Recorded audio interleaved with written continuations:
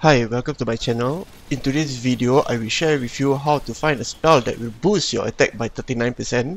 This spell is called the Spellbinder in chapter 3 of Black Myth Wukong. First, begin at north shore of the Bitter Lake and follow this path.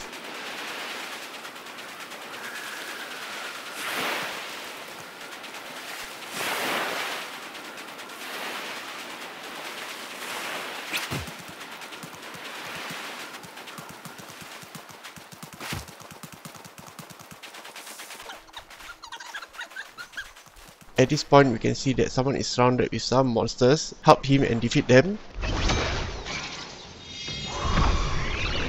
After which, go talk to him and exhaust all his message. He will ask you for help where to find watermelons. Next, travel to Valley of Ecstasy, Towers of Karma Shrine. Follow this path and you will meet him again.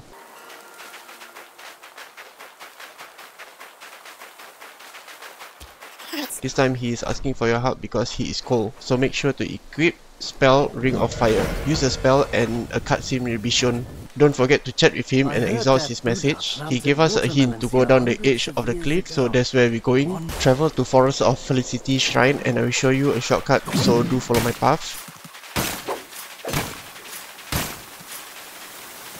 Just follow where the river flows. Careful, there are some monsters here.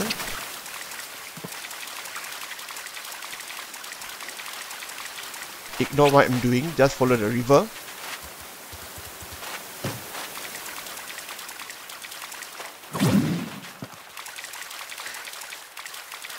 So you come to this wall and you can actually go down to the right.